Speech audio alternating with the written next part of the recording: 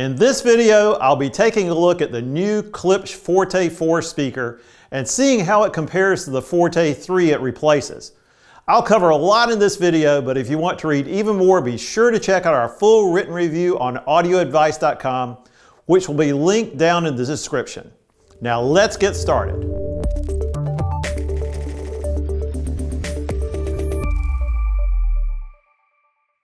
The year 2021 is going to be a very special year for the folks at Klipsch, as it represents their 75th anniversary.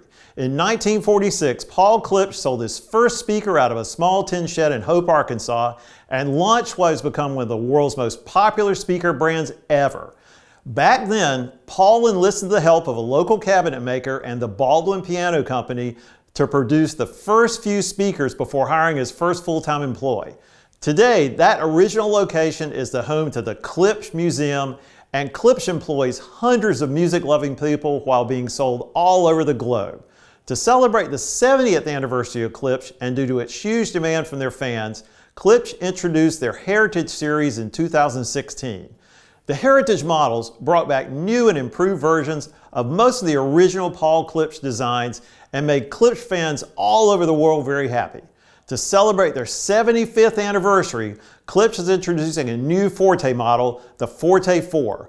We thought it would be fun to take a dive into what makes up a Forte speaker and do a comparison between the current Forte 3 and the new Forte 4. The Forte was introduced in 1985 and was a great way to get that classic Klipsch sound in a much smaller cabinet. The Forte went on to become one of the most popular Klipsch speakers ever made, but was discontinued just 5 years later in 1989. When you look at a Forte next to the top-of-the-line Klipsch, there is no question it is far easier to fit into a room than the Klipsch La Scala or Cornwall. Even though the Forte stands at 3 feet tall, the ratio of its dimensions give it a smaller look that enables it to fit into most living rooms. We think it is the very best value in the Heritage Series, as it sounds very big and powerful, yet can blend into a space far easier than some of the larger models. You'll have 4 choices of finish on the Forte 4 with grills designed to match each one. They are American walnut, natural cherry, black ash, and distressed oak. Our favorite is the oak with a light colored grill, as it just has this classic retro look we feel is fitting for a speaker with a 75-year heritage. All of the Heritage Series models are made in the USA at their Hope, Arkansas factory. Their skilled craftsmen, who in some cases have been with Klipsch for decades, make each and every Heritage model by hand. Each pair is serial number matched, just like the book-matched real wood veneers that grace the speaker's cabinets. You can rest assured, a Klipsch Heritage speaker will last a lifetime and be something your next generation will likely enjoy as well.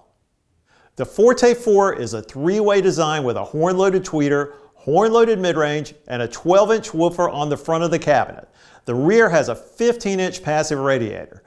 The Forte 4 is rated at 99 dB sensitivity, which makes it a super easy speaker to drive. You can push these with just about anything from a tiny tube amp to a big Macintosh or Mark Levinson solid-state amp with no issues. With the ability to output an SPL level of 116 dB, these can rock. Starting with the tweeter, the Forte 4 uses a titanium compression diaphragm coupled to a patented Klipsch horn. All tweeters like to beam as the frequencies increase. Klipsch has updated the phase plug on the Forte 4 to improve the linearity of the high frequencies. This has a big positive effect on sound staging. The mid-range compression driver is a new model using a polyamide diaphragm. This driver was developed for the recent Cornwall 4. The mid-range driver is coupled to a modified Tractrix horn. The horn uses Klipsch's patented Mumps tech, which gives you extremely even sound in the listening area. The 12-inch woofer is made of a fiber composite cone material. To extend the bass even deeper, Klipsch adds a rear-mounted 15-inch sub-bass passive radiator. Klipsch decided to voice the new Forte 4 more like their top-of-the-line Klipsch and La Scala speakers. These use a steeper crossover slope than the other models. They also upgraded the quality of the components used in the crossover.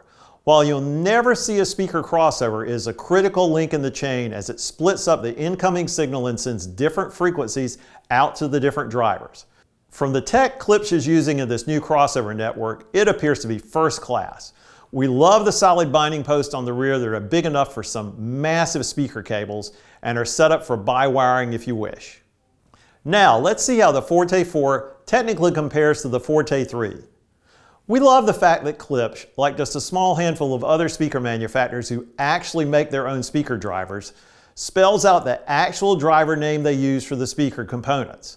This makes it easier to compare model to model and see what the changes are as they improve things. Both the Forte 3 and the Forte 4 use the K100T1 1-inch titanium diaphragm compression driver on the K79T horn.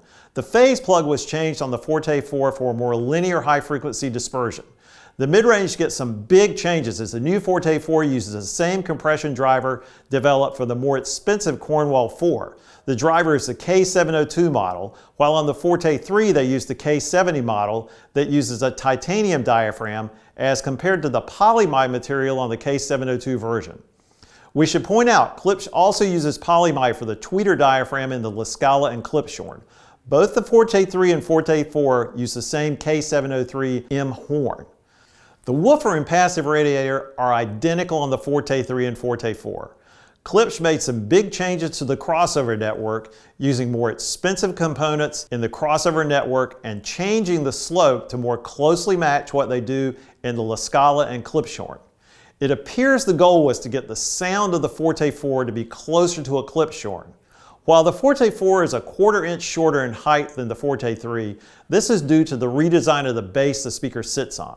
All new Forte 4 color versions have the same matte black base. I set up the Forte 4 and Forte 3 up at our listening room to both check out how the Forte 4 sounded and see how it compared to the Forte 3. I did an asymmetrical setup so that each speaker would be the same distance apart, and in the rectangular room would just be a mirror image on distance from the sidewalls. I used a Macintosh stack to power them. It's always important when comparing things to perfectly matched levels, which was a cinch with these as the two have exactly the same sensitivity.